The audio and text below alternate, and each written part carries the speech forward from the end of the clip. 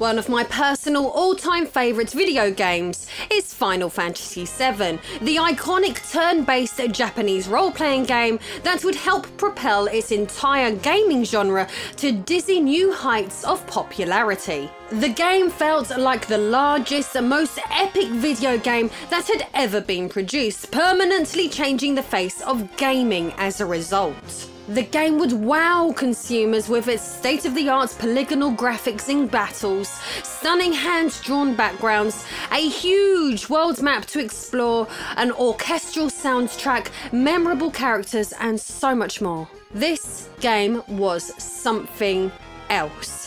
Pair all of this with a story-driven narrative that emotionally invested players to levels never seen in the entertainment medium before, Final Fantasy VII literally had it all.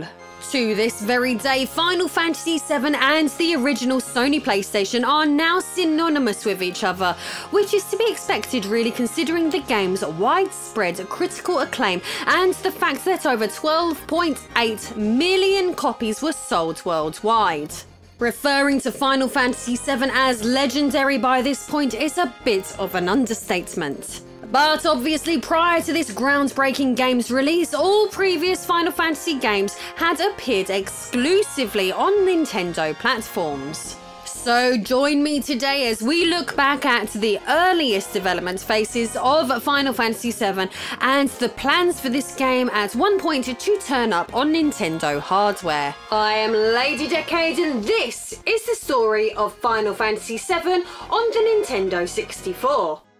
Oh yes, Final Fantasy, the Japanese anthology science fiction media franchise created by Hironobu Sakaguchi. A man who graduated in computer science at Yokohama National University, who fell in love with playing the Apple II game known as Wizardry during his years of study. Eventually landing a job working at Square and working on a few lesser-known titles, Sakaguchi would be appointed as the company's Director of Planning and Development in 1986. This was the same year as the release and success of Enix's role-playing video game Dragon Quest for the Famicom. During this time, he managed to persuade management to allow him to produce an RPG for Square.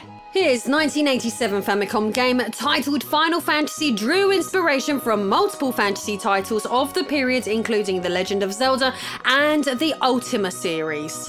In an amusing turn of events, the game was originally intended to be named Fighting Fantasy, but trademark issues surrounding the title prevented this. However, this problem was the tip of the iceberg. Square were not in a healthy financial state over the period, so due to their dire circumstances, Sakaguchi would change the game's name in morbid fashion to be Final Fantasy, under the consideration that it could be the last ever Square game.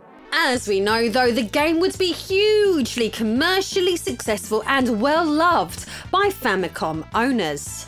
In fact, it would make history as one of the most influential and successful role-playing games on the 8-bit hardware, building on the genre's popularity that Dragon Quest had established. The game would obviously be the beginning of a media empire, with 2 more Final Fantasy games being published on the Famicom and a further 3 mainline games being published on the 16-bit Super Famicom. The games would consistently go from strength to strength on the Nintendo platforms, with the games becoming bigger and more epic as time went on. Following the April 1994 release of Final Fantasy VI, work would commence on a 7th Final Fantasy game.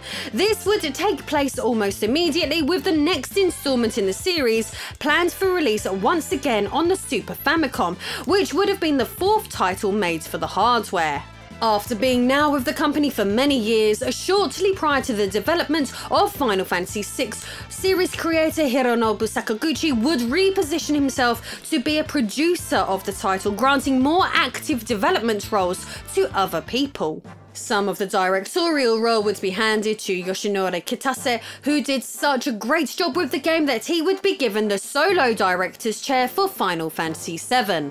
The publication known as GameFan would publish in their March 1995 issue claiming that Final Fantasy VII for the Super Famicom was rumoured to feature Donkey Kong Country style SGI graphics, and the game was going to be released on a 64 megabits cartridge. This, however, is likely to not be true, as demonstrated by this screenshot of the Super Famicom game's early conceptual phase within the Final Fantasy 25th Anniversary Ultimania book. The image clearly displays a 2D sprite-based graphics showing Locke from Final Fantasy VI as a placeholder character. One of the other reasons as to why development was halted on the system was because another team working at Square was struggling with the production of the ultra-ambitious Chrono Trigger game, so it was all hands on deck at the company to help make that game the high-quality product that it would turn out to be. Following Chrono Trigger being finished first though, it was back to work on the Final Fantasy title.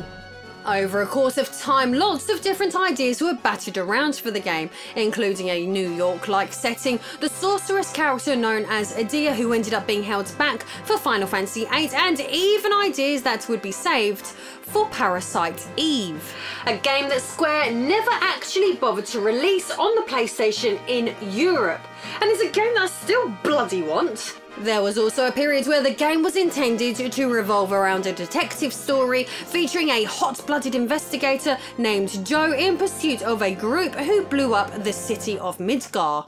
As we now know, with the product that eventually turned up on the Sony Playstation, elements of this story remain, such as Midgar being blown up by a group and a group of heroes pursuing the mysterious villain of the game, Sephiroth.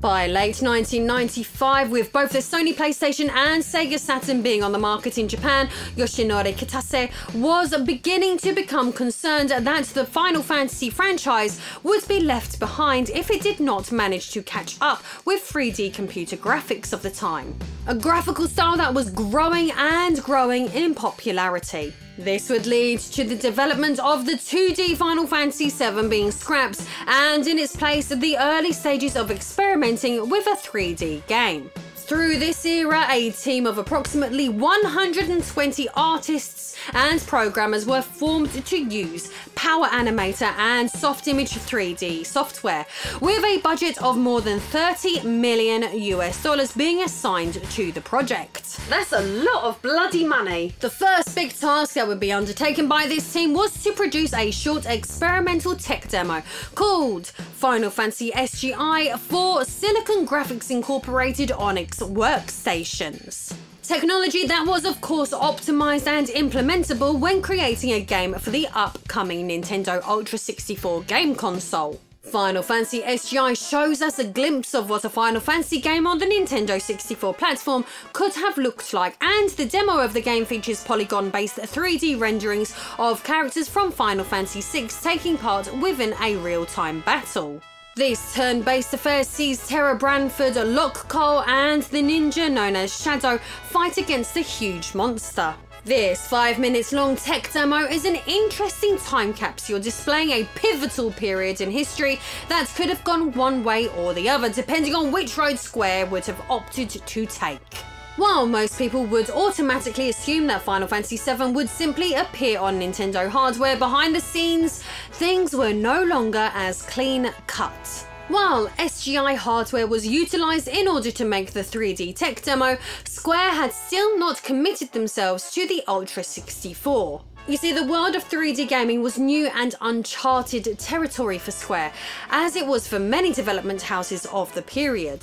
A switch from the easy path for them of creating 2D games over to a more challenging, riskier option of building a 3D game for a new generation of hardware would require a lot of tough decision making to get it right. History now tells us that it was common at the time for developers to often get this process very wrong, which led to all sorts of video game casualties through this era. Sorry, Earthworm Jim. To rock the boat as little as possible, Final Fantasy VII for the Nintendo 64 certainly had a lot of benefits for Square. For starters, the entire Final Fantasy brand had found success exclusively on Nintendo systems, and by this point, gaming fans simply expected Final Fantasy games to appear on Nintendo hardware. The first big stumbling block though, of course, came when Nintendo opted to stick with cartridge-based media for their Nintendo 64 rather than taking advantage of CD-ROMs like both the Sega Saturn and Sony Playstation. This meant that Nintendo 64 cartridges featured extremely limited storage capacity in comparison to their CD contemporaries. Pair this with the escalating price of cartridge costs, this seemed like a terrible option for the Nintendo console, both in terms of game size and scope as well as manufacturing costs for developers. Reportedly, prior to Square pulling a Scott Hall and Kevin Nash by jumping ship, there had already been some behind-the-scenes disagreements between Square and Nintendo, where Square would address some of their concerns with the Japanese giants with regards to their decision to stick with cartridges. Shinichiro Kajitani, vice president of Square USA, told the company regarding the Ultra 64 that they are going to need a CD-ROM drive for it, as with the system's current features, the bandwidth did not exist to be able to produce large 3D JRPGs for the device. Now you're playing with power. A lack of Nintendo power. Kajitani states that Square gave Nintendo plenty of good advice, but were completely ignored. He claims that Yamauchi-san, the president of Nintendo, refused to listen to anything they had to say, and it was at this moment that the company would begin exploring additional options for all upcoming projects. Still, one possibility would end up lying on the table with the announcement of the Nintendo 64 disk drive peripheral, which would allow for games with greater storage capacity. Despite this was no CD-ROM, and Nintendo were yet to produce a 64DD development kit for programmers to experiment with. After the prototype changed specification a number of times, a real-time version of Final Fantasy VII ended up being discarded during the early testing phase with the hardware. This was partially due to Final Fantasy's classic behemoth monsters 2000 strong polygon model placing excessive strain on the Nintendo 64, resulting in terrible frame rates. How embarrassing for a game console that was being marketed as the most powerful in existence. Through some calculations, Square would come to the conclusion that in order to produce the game they had in mind, Final Fantasy VII would need to be spread across 30 64DD discs, meaning that to make a decent 3D role-playing game on the Nintendo 64 would be completely impossible with the data compression methods of the period. Sakaguchi claims the game began to become huge in scope as a result of using a lot of motion data and CG effects and still images. It turned out to be a mega capacity game, and therefore we had to choose a CD-ROM as our media. In other words, we became too aggressive and got ourselves into trouble. Faced with the state of technology and impressed by the increased storage capacity of CD-ROM when compared to the Nintendo 64 cartridge, it just made sense for Square to shift development of Final Fantasy VII and all other planned projects onto the Sony Playstation, even meaning the inclusion of pre-rendered movies was possible too. Square's jump to work with Sony marked one of the biggest studio jumps in history, with the news being publicly announced in 1996 that all planned future games would be for the PlayStation, with Final Fantasy VII being the most anticipated of them all. A character and battle visual director working at Square, Tetsuya Nomura, brings up that he remembers this day well, stating, "I remember walking down the hall when Sakaguchi-san stopped me and said, 'Hey, look at this.' He was wearing this jumper jacket and he turned around and showed me the PlayStation logo on the back. I stood there kind of dumbfounded. I was pretty low on the totem pole at Square back then, so I couldn't really say anything in response. And in any event, even if he had talked to me about it, I was only in a position to nod and agree with him." Look at me. You work for Sony now. Sakaguchi-san, hey!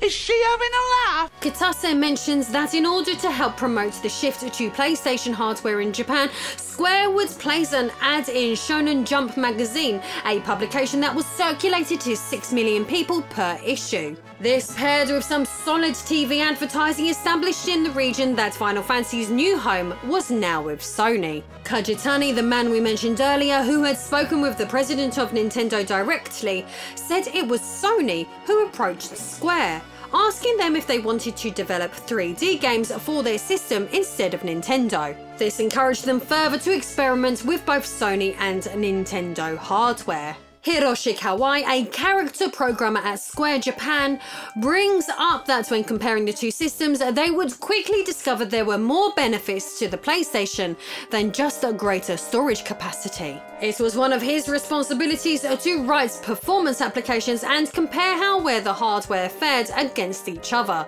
Part of this process would involve where you'd have a bunch of 2D sprites bouncing off the screen and see how many polygons you could get within a 60th of a second.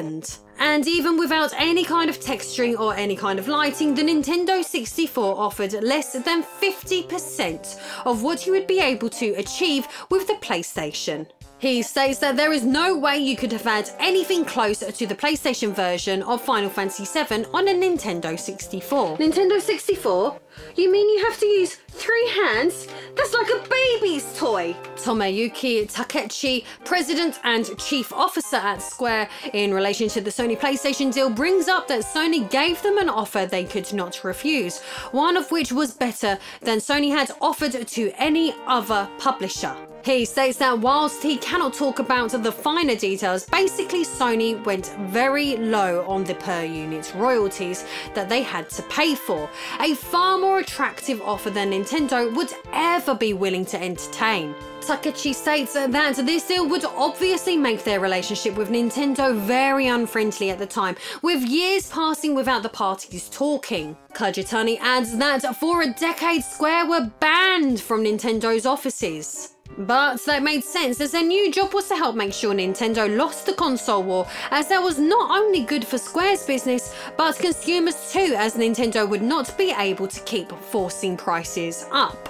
Going back to Kawai, who advocates that the PlayStation is the better system of the two, he does comment that the likes of Mario and Zelda on the hardware are very impressive games, but games like that are the extent of what the Nintendo 64 could actually pull off. He mentions the recount he heard at the time from when Square revealed to Nintendo they were no longer doing business with them, and that Nintendo's immediate response was, "If you're leaving us, then never come back." Regarding Square's departure, in an old interview online from 2001 with Square president Hisashi Suzuki, he claims that Nintendo were not that frustrated at the time that Square left. Relations would go completely sour at a later date after Square leaving had a ricochet effect, convincing many other developers that it was a good idea to do so too, including Enix. While accounts vary on how much bad blood, if any, was involved between the two companies, there cannot be any doubt whatsoever that by having Square begin developing games for Sony hardware, that it was the right move. Bigger and better games? Developers getting paid better? What's not to love? The Sony PlayStation is one of the greatest selling consoles of all time, and Final Fantasy VII on the hardware is among its most beloved iconic games. A playable demo was included on a disc giveaway at the 1996 Tokyo Game Show, dubbed Square's Preview Extra Final Fantasy VII and SIGGRAPH 95 Works, which included the early test footage of the SGI game we mentioned earlier in this video. To proper realise the ambitious vision of the game, the title's Sony PlayStation release was held back until January of 1997, where it would begin selling in record numbers, becoming the best-selling Final Fantasy game in history up until that point, and becoming the first mainline Final Fantasy game ever to see release in Europe. It is quite hard to imagine a smaller, weaker Final Fantasy VII instead seeing release on the Nintendo 64, so thank God that Sony came along with their CD-ROM based media, making Square an offer they simply could not refuse, resulting in one of the greatest games of all time being made and the entire video game landscape evolving. I am Lady Decade, and that was the story of Final Fantasy VII for the Nintendo 64. If you enjoyed today's video looking back at Square's jump from Nintendo to the PlayStation, then you may enjoy my recent upload covering the making of Shenmue and the period in time where the game was in development for the Sega Saturn. If you are new here, do not forget to like this video, hit that subscribe button and ring that notification bell in order to be notified whenever I upload a new video. Since uploading content more regularly, I am hugely grateful to all of those people who have found enough enjoyment from my content to decide to back this channel on Patreon. Speaking of which, I would like to give extra thanks to the following people, as these patrons are top banana. Green Cooper, Sebastian Velez, House of the Ted, Alvaro Cardoza, Tebow Baggins, Sir Landry Does Gaming, Christopher DiVieo, Scott Healy Dendritti, William J. Scott III, Richard Turnbull, Paul Watson, Triforce of Shadows, Beyond Many, Johnny Holly, Venthros, Jesus Gonzalez, Irk the Irk, OPC, EmuMovies.com, PWND Games, Consoles, Accessories, John McCormick, Corey Udekirk, Joshua Collard, Ben Harradine, Gasper Heller, Instant Gratification Monkey, Sagmeister and Ago, as well as all of the rest of all of my lovely patrons. Thank you all so much. Goodbye.